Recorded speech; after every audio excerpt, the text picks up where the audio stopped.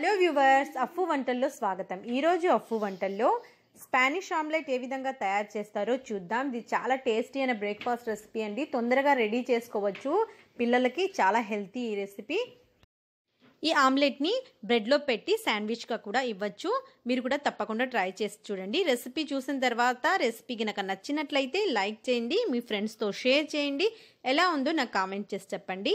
ఇప్పటి వరకు మీరు నా ఛానల్ని కనుక సబ్స్క్రైబ్ చేయకపోతే తప్పకుండా సబ్స్క్రైబ్ చేసుకోండి. ఇందుకోసం సబ్స్క్రైబ్ బటన్ని ప్రెస్ చేయండి. పక్కనే ఇచ్చిన గంట సింబల్ని క్లిక్ చేయండి. దీనివల్ల నేను అప్లోడ్ చేస్తున్న వీడియోలు అందరికంటే ముందుగా చూడగలరండి. ఆమ్లెట్ చేయడం కోసం ముందుగా ఒక ప్యాన్ తీసుకొని గ్యాస్ ఆన్ చేసి ప్యాన్లో 2 టీ స్పూన్ ఆయిల్ యాడ్ చేసుకోండి. ఆయిల్ని వేడెక్కనివ్వండి. ఈ ఆయిల్ వేడెక్కిన తర్వాత 1 కప్పు కట్ చేసిన బంగాళాదుంపలు, ఆలుదుంపలండి, బాగా కడిగి తొక్క తీసేసి ఈ విధంగా చిన్న చిన్న ముక్కలుగా కట్ చేసుకోండి. ఈ ఆయిల్లో యాడ్ చేసిన తర్వాత 2 నుంచి 3 నిమిషాల పాటు మీడియం ఫ్లేమ్లో పెట్టి కదుపుతూ ఈ ఆలుదుంపల్ని కొద్దిగా ఉడికేంత వరకు ఫ్రై చేసుకోవాలి. కదుపుతూ కొద్దిగా ఈ విధంగా కలర్ చేంజ్ అయిన తర్వాత చూడండి, ఇవి మెత్తగా కూడా అయిపోయాయి. మరీ మెత్తగా కాకూడదు, కొద్దిగా మెత్తగా అయితే సరిపోతుంది. ఇప్పుడు ఇందులో మీకు ఇష్టమైన ఏవైనా కూరగాయలను యాడ్ చేసుకోవచ్చు. ఇక్కడ నేను క్యారెట్, ఉల్లిపాయలు, క్యాప్సికమ్, క్యాబేజ్ తీసుకున్నాను. యాడ్ చేసి ఒక 2 నిమిషాల పాటు ఫ్రై చేసుకోండి. ఇప్పుడు ఇందులో రుచికి తగినంతగా ఉప్పు యాడ్ చేసుకోండి. మీరు ఏ విధంగా ఉప్పు తింటే ఆ విధంగా ఉప్పును యాడ్ చేసుకొని బాగా కలుపుకోండి. కూరగాయలు పచ్చి వాసన వెళ్ళేంత వరకు మాత్రమే ఫ్రై చేసుకోవాలి. ఎక్కువ చేయాల్సిన అవసరం లేదండి, ఎక్కువ టైం పట్టదు. ఇప్పుడు మూత పెట్టి ఒక 2 నిమిషాల పాటు మీడియం ఫ్లేమ్లో పెట్టి ఉడకనివ్వండి. కొద్దిగా 2 నిమిషాల తర్వాత మూత తీసి గ్యాస్ ఆఫ్ చేసి పక్కన పెట్టుకోండి చల్లారేంత వరకు. 4 గుడ్లు తీసుకోండి.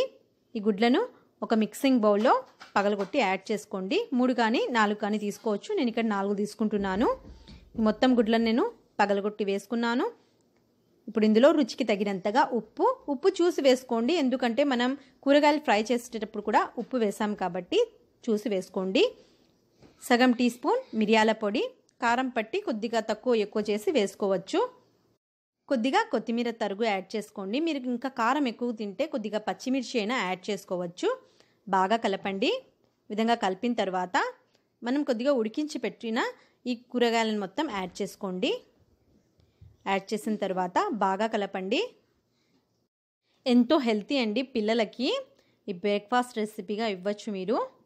బాగా కలపండి. ఇది కలిపిన తర్వాత నెక్స్ట్ ప్రాసెస్ చూద్దాం. ఇప్పుడు ఒక ప్యాన్ తీసుకోండి. ప్యాన్ ఈ విధంగా ఉండాలండి.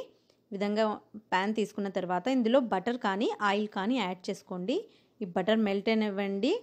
మెల్ట్ అయిన తర్వాత ఈ కోడిగుడ్డు మిశ్రమాన్ని యాడ్ చేసుకోండి. మొత్తం ప్యాన్ని బట్టి ఈ మిశ్రమం యాడ్ చేసుకోవాలి. ఇప్పుడు మూత పెట్టి లో ఫ్లేమ్లో 3 నుంచి 4 నిమిషాల పాటు లో ఫ్లేమ్లో పెట్టి ఉడికించుకోవాలి. 4 నిమిషాల తర్వాత మూత తీసి మరో సైడ్ తిప్పుకోవాలండి జాగ్రత్తగా. ఇప్పుడు గ్యాస్ ఆఫ్ చేసి ఒక ప్లేట్ తీసుకొని ఈ విధంగా పెట్టి పైన జాగ్రత్తగా తిప్పుకోండి. విధంగా తిప్పిన తర్వాత ఈ ప్యాన్లో మళ్ళీ గ్యాస్ ఆన్ చేసి కొద్దిగా బటర్ యాడ్ చేసుకోండి. బటర్ కానీ ఆయిల్ కానీ. బటర్ కరిగిన తర్వాత జాగ్రత్తగా మళ్ళీ ఆమ్లెట్ని ఈ విధంగా యాడ్ చేసుకోవాలి. ఇలాంటి ప్యానే ఉండాలండి మీరు చేయాలంటే. దోస పెన్నాలలో వాటిలో చేయలేం సరిగా. ఇప్పుడు లో ఫ్లేమ్లోనే పెట్టి 2 నుంచి 3 నిమిషాల పాటు మళ్ళీ ఉడికించుకోండి. మరో సైడు ఉడికిన తర్వాత గ్యాస్ ఆఫ్ చేసి ప్లేట్లోకి తీసుకోండి. రెడీ అయిపోయింది ఎంతో రుచికరమైన స్పానిష్ ఆమ్లెట్. కట్ చేసి చూపిస్తాను చూడండి. లోపలి కూడా బాగా ఉడికిపోయింది. చాలా టేస్టీగా ఉంటుందండి. మీరు తప్పకుండా ట్రై చేసి చూడండి. మొత్తం బాగా ఉడికిపోయింది. ఆమ్లెట్ని ఇదే విధంగా తినచ్చు. మీరు కావాలంటే శాండ్విచ్గా కూడా చేసి పెట్టచ్చు. కట్ చేసుకొని కొద్దిగా ఈ స్పానిష్ ఆమ్లెట్ని బ్రెడ్లో పెట్టుకోండి. శాండ్విచ్ రెడీ అయిపోతుంది. ఎలా ఉంది ఫ్రెండ్స్ మరి ఈరోజు ఈ రెసిపీ కనుక మీకు నచ్చితే లైక్ చేయండి, మీ ఫ్రెండ్స్తో షేర్ చేయండి. ఎలా ఉందో నాకు కామెంట్ చేసి చెప్పండి. మరిన్ని టేస్టీ రెసిపీస్ కోసం అఫ్ఫు వంటల ఛానల్ని ఇప్పటి వరకు మీరు సబ్స్క్రైబ్ చేయకపోతే తప్పకుండా సబ్స్క్రైబ్ చేసుకోండి. మళ్ళీ కలుద్దాం ఇంకొక రెసిపీతో. Thank you for watching.